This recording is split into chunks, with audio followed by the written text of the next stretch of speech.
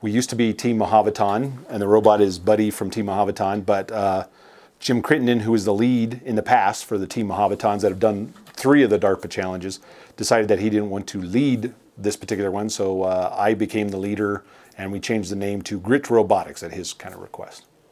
Carl Castleton, Dr. Castleton, a computer science professor at the local university, they had actually worked at a DARPA competition before.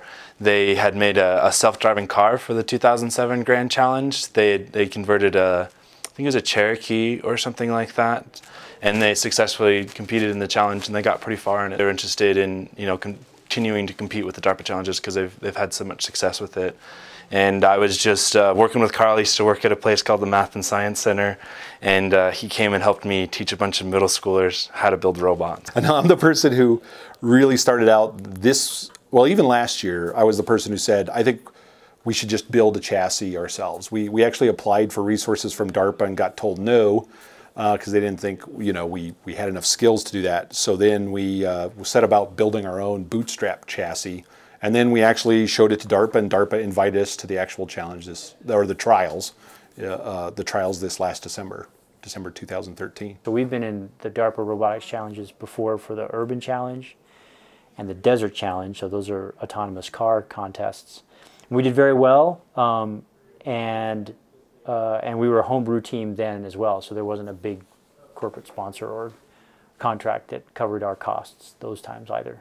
We made it into the challenge and competed in the semifinals without funding, and yet out of the hundreds of people that applied, we were one of the teams that made it, just from small town Colorado. And I think that really shows that we have the knowledge and the know-how to do it.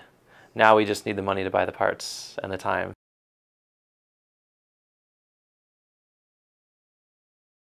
So the challenge is, you know, a disaster recovery robot, right? What it is imagine something like Fukushima nuclear power plant has failed, and really we want to send some robots in rather than humans, because that's really what happened in Fukushima, is they actually sent in people.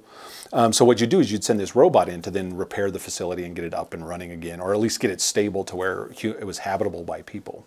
And the reason why it has to be kind of human size and human form is because you don't want it to have a special conditions. You want it to just be able to walk on the catwalks, go up the ladders, open the doors that humans had to open to get to those facilities, and remove some rubble and debris and stuff. So that's all what it needs to be able to do.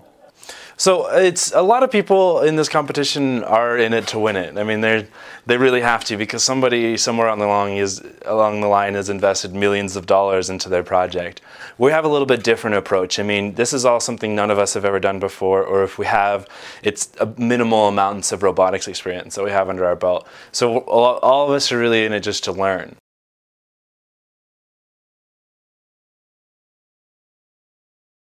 We've created a quadruped robot, mostly out of aluminum, 3D printed plastic pieces. We use a fit PC, a LiDAR, a webcam, and servo motors. So we really plan to do this. We plan to field a robot and do our best to show what it can do, it's capable of. But really this joint that we're working on, and there's a lot of discussion, that's why we're measuring stuff today, is really what we want to do is design a joint that is affordable, that you can actually build a robot that is kind of this human-sized robot. So, you know, say it comes in at $100, $150, you could actually buy 12 of those and make a quadruped robot that could actually carry 40 pounds of weight.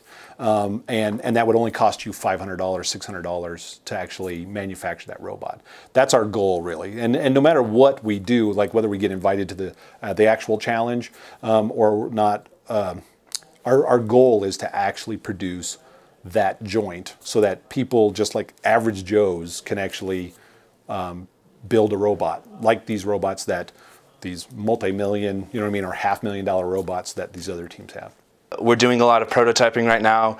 We're buying fairly expensive components that we're probably just going to break, so we can figure out where their limits are in it. And if we have a larger fund to draw from, then we can do a lot more experimenting. We can do a lot more prototyping. We can try out things that would normally be out of our price range, because we're just trying to make the cheapest thing we possibly can, trying to 3D print as much of it as possible, because I mean, plastic's pretty cheap. But if we had more funds to draw from, then we can get into more complex manufacturing stuff. We can use CNC machines to etch out are hypocycloidal gears, so they'll be tremendously more strong. The current servos we're using just can't handle, they're not rugged enough to handle what we need, they don't have enough power, they burn out too easily. So once they design this new joint, it's going to be non-back drivable, so the robot will just be able to stand there, it'll be much more sturdy, much more strong.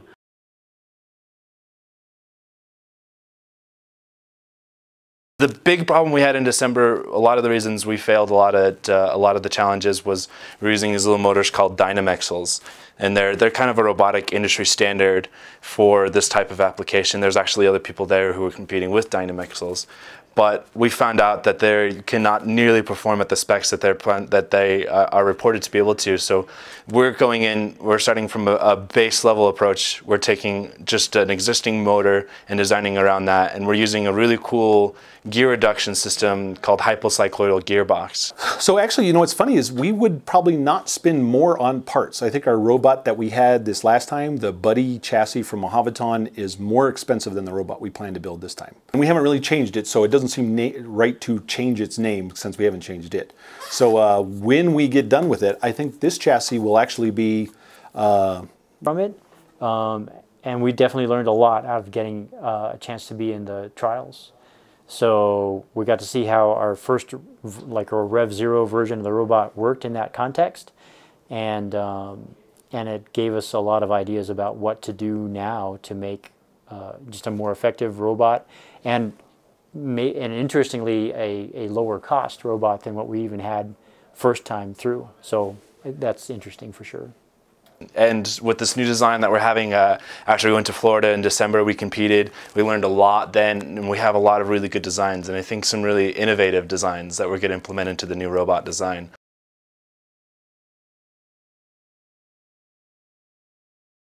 If we had everything we could possibly want for resources, the great goal would be to see a device that could conveniently be part of like fire stations and police departments as an assistant to send into dangerous situations and be able to assess things in a way that a wheeled robot does not work, because wheeled robots don't navigate human environments very well. So you want a legged system that can go through and you know, step over the laundry basket or step around it, whereas wheeled robots just get in all kinds of trouble if you just sort of put them into some sort of scattered room. So there's a big advantage to walking. I mean, that's why nature chose it, right, as a way to get around. So if you structure the world for the robots, then it makes sense to have wheels and things like that. But the world we live in isn't like that, and that's fine. It's just where we need to move to next. There was a number of times where we were asked like to do a particular task, and we were risking a component that's about $500 a piece. And in fact, we went through. So the real thing is that we would not have to have been as conservative. We would have been willing to spend the $100 to do well at it, as opposed to spending $500 to do something. And that's really the motivation for saying we're going to build this joint and it's going to be cheaper, is because we want to be able to, if they will fail, but hopefully we'll design them so they're very solid and they won't fail. If they do fail, it's only $150 out of our pocket, not $500 out of our pocket. Because we're kind of like a team that's focused on learning, it's really become kind of like a center of learning for people. We like to take it and show it to a bunch of kids to get them interested in robotics. There's a local engineering firm that's actually pretty big, Capco. They do like $50 million a year. Some of our designs are feeding into some of the biomedical devices that they're currently developing. So it's more of a learning platform than anything. One thing we're really trying to do is make robotics cheaper for everybody. If you're trying to get a prosthetic arm these days, like a really cool one that, you know, if through military action, say someone loses an arm and they want a functional, like a moving prosthetic, it's really a cost of on the order of $1 million to build a prosthetic that works these days. And you see this in the robot. So basically you can think of a robot as a giant prosthetic in some sense. And they're very expensive to get a human scale robot right now that can participate as an assistant for dangerous tasks, things like that.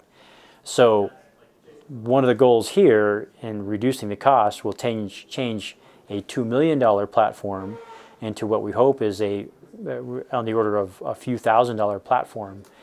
The gear systems and motor systems are just ridiculously out of anybody's budget if you don't have million-dollar backings to it. So we really foresee the joints that we're developing right now. Currently our cost is like $50 a joint for torques that are much higher than anything you could get for anywhere, really 10 times the cost. So not only will it help to inspire other people to work on robotics, kids to work on robotics, so they grow up and they work on robotics. But I mean, we can also push out new developments, new innovative designs that allow people that are already into robotics to make their robots a lot cheaper.